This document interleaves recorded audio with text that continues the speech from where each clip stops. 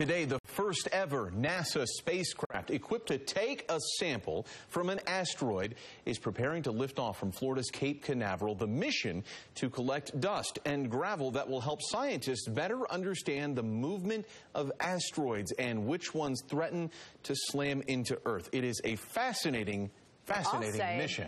NASA says this historic mission could also unlock answers about the Earth's origins and whether life could have started elsewhere in our solar system. So, joining us now live from Cape Canaveral, Florida, NASA Chief Scientist, Dr. Ellen Stofan. Good morning, Dr. Stofan. Thanks for being with us. My first question is, how in the world do you plan to get some sort of spacecraft on an asteroid? Is it as simple as the movie Armageddon?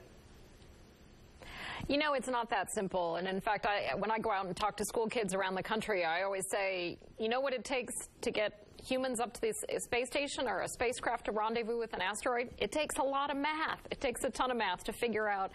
We have to launch from the Earth, which we're going to do a little after about 7 o'clock tonight East Coast time.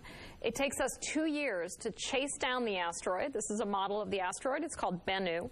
And then we'll go into orbit around Bennu. And eventually, after about another 2 years, we're actually going to use an 11-foot arm to touch down and grab a sample off that asteroid, which we're going to bring back to Earth. Now, as I understand it, this asteroid, you believe, is about 4.5 billion years old. What sort of secrets can you unlock from getting some dust or dirt from this asteroid? You know, asteroids and comets they're all about 4.5, 4.6 billion years old. This is the material that was left over when the Earth and all the other planets formed. So they tell us about us. They're the building blocks that this planet was made of. Now, all that material here on Earth has been processed, melted, eroded. And so we don't know what the pristine material is that formed this planet. So by bringing a sample back, especially from the type of asteroid that Bennu is, we're going to learn a lot, we think, about where the water here on Earth came from. And we also know from studying meteorites that we've actually found the letters that make up our DNA, different kinds of organic compounds that make up us.